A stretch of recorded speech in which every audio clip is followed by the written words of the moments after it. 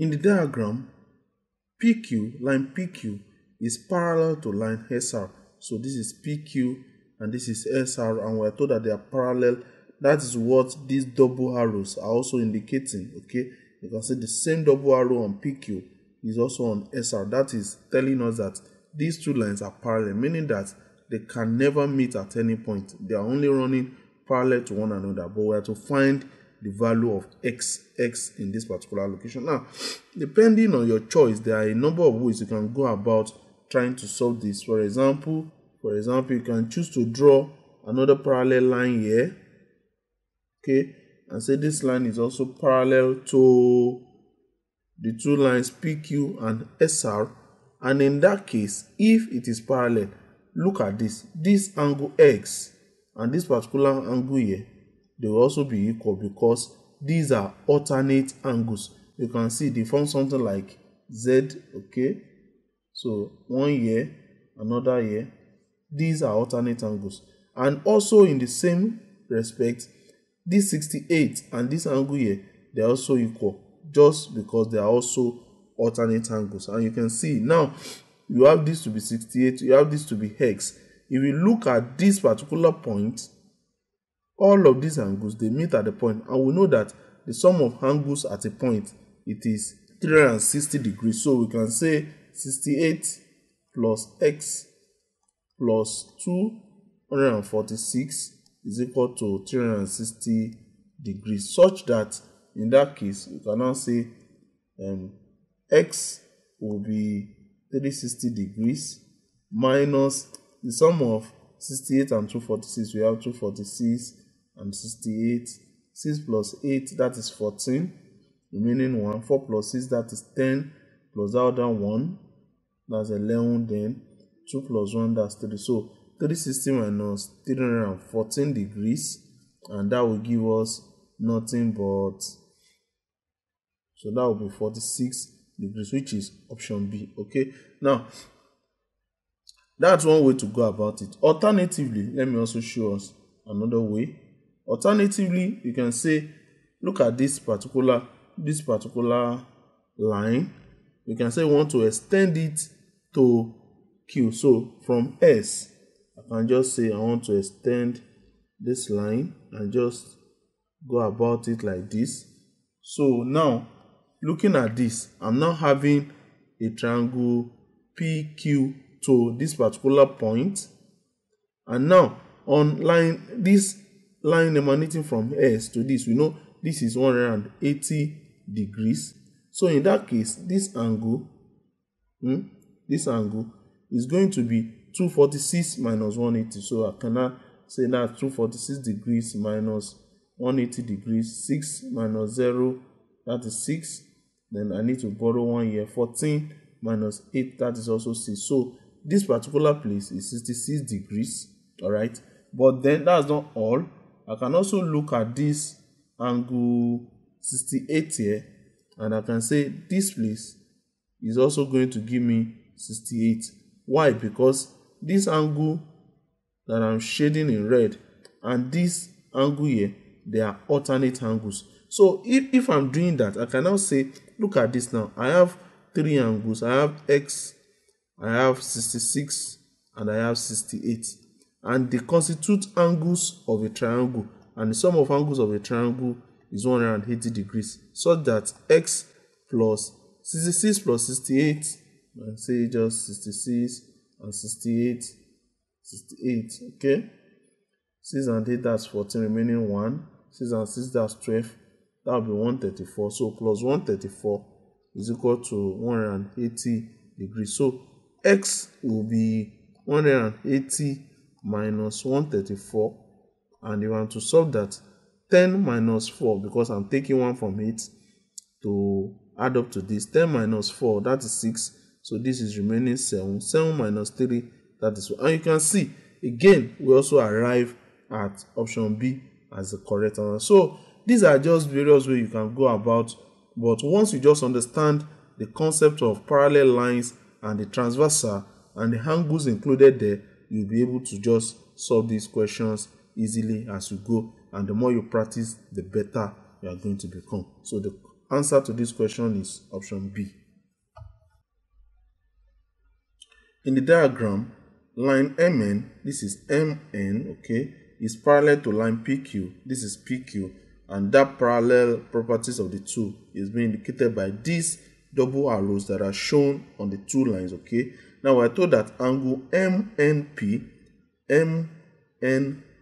so this angle here is 2x, and angle NPQ,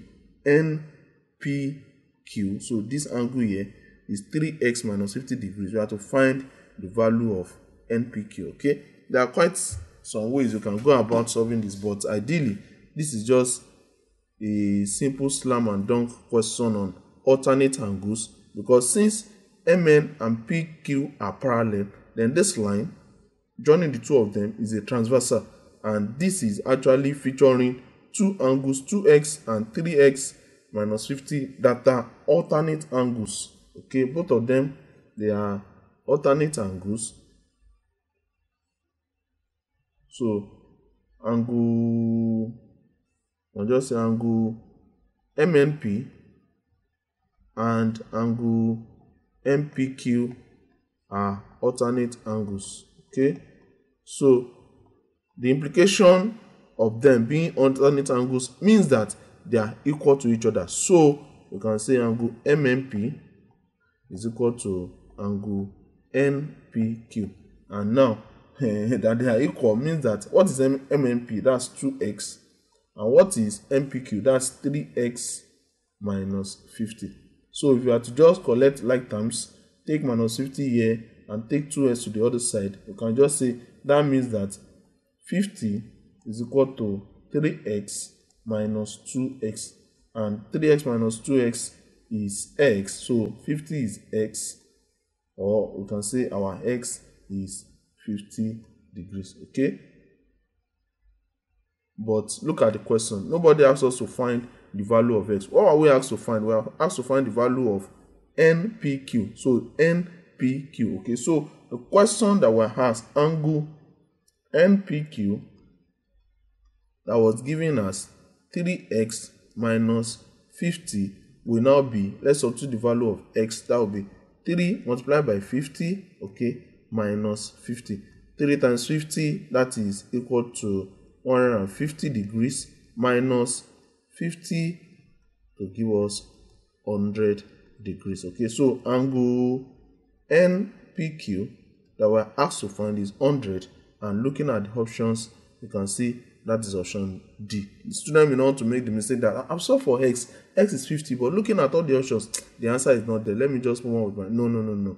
You need to get the complete picture of the question you are being asked, and here we are told that we should look for NPQ, which is 3x minus 50, and the solution is 100 degrees. In the diagram, PQ is a straight line, so this line PQ is a straight line. Now, if M is half of the sum of x, y, and z, we are to find the value of M. What will help us first is that we should note that M was given as 1/2 of x plus y plus z, okay, and all that we have on this straight line, they only constitute x, y, z, and the M that we have been given. But now we know that as a general rule of thumb, the sum of angles on a straight line is 180 degrees.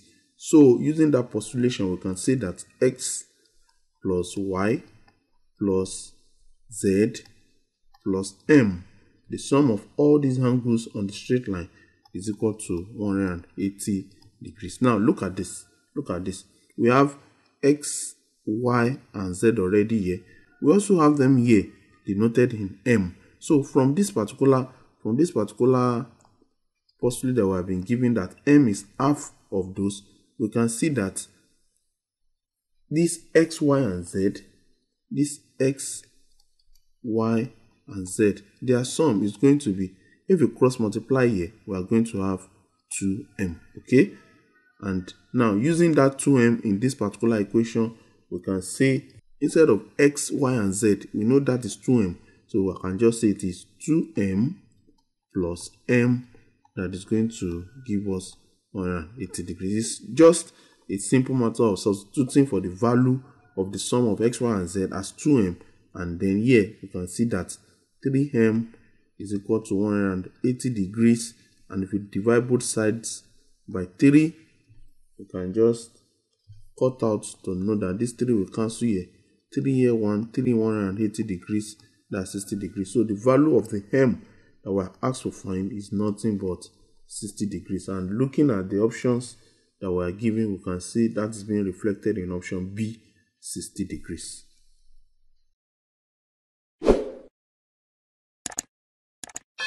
So that's all we are going to be having in our lecture today. We hope that this will be of benefit, of use to somebody out there.